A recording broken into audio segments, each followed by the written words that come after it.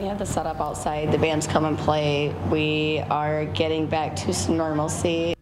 And that taste of normalcy has thousands of mid-Michigan families out and about celebrating the holiday weekend. In Bay City, the Fireworks Festival is drawing people from across Michigan to enjoy the rides, the fireworks, and of course, the food.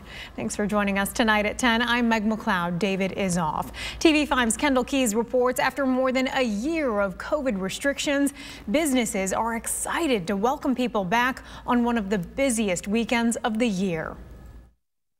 This year is just so much more exciting. I just love, we just love the festivals, and we just love being out and, again, seeing all the people. All the people are flocking to Bay City for the Fireworks Festival after a one-year hiatus. Restaurants and bars on Midland Street are preparing for the influx of business they'll see. We have the setup outside. The bands come and play. We are getting back to some normalcy. It's bringing the business back to the bars that have been closed down for a while. That's Christy Warren. She's a bartender and server at the River Rock Cafe. She says even with staffing challenges, they're happy to see the increase in business. There's a lot of places that have had staffing shortages. I mean, coworkers and myself, we just pick up and do what we have to do to keep it going. While Warren keeps it going inside, just outside Glen Nation with Chi-Town Band is back with live music.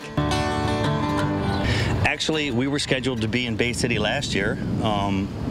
We won't talk about last year, but we were scheduled to be here, so having the chance to come back, even though the year got passed up, was amazing. Both Nation and Warren tell me they're excited to finally see smiling faces after a long, hard year. It's awesome. I mean, not having to wear the masks anymore, and you can actually see the people's expression with a lot. It makes it so much better. Having a crowd to play to is everything, so we're enjoying the heck out of it.